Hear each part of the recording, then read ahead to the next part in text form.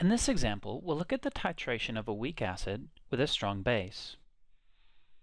Our strong base is sodium hydroxide, and we use 17.9 milliliters of 0.151 molar sodium hydroxide to titrate 25 milliliters of a phosphoric acid solution. We want to calculate the concentration of this phosphoric acid solution. Our first step is to write a balanced chemical equation. For the acid-base titration reaction, it will be 3 sodium hydroxide plus 1 phosphoric acid produces 3 water plus sodium phosphate. And we can write the information below the species in the balanced chemical equation that we know from the problem. To solve this problem, we'll want to use dimensional analysis. We're going to start with the 17.9 milliliters of sodium hydroxide solution, and we want to end up with moles of phosphoric acid. So our first step is to convert from milliliters of solution into liters of solution.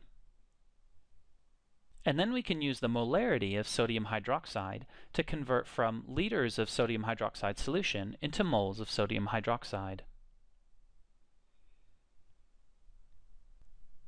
The next step is to use stoichiometry to convert from moles of sodium hydroxide into moles of phosphoric acid. If you put this into your calculator, you should get 9.01 times 10 to the negative 4th moles of phosphoric acid.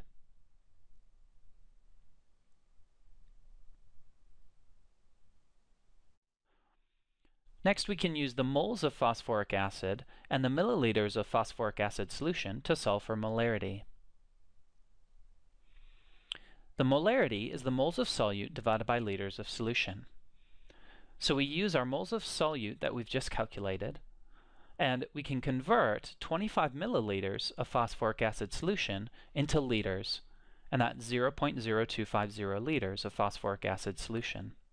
If you put this in your calculator, you should get 0.0360 molar phosphoric acid.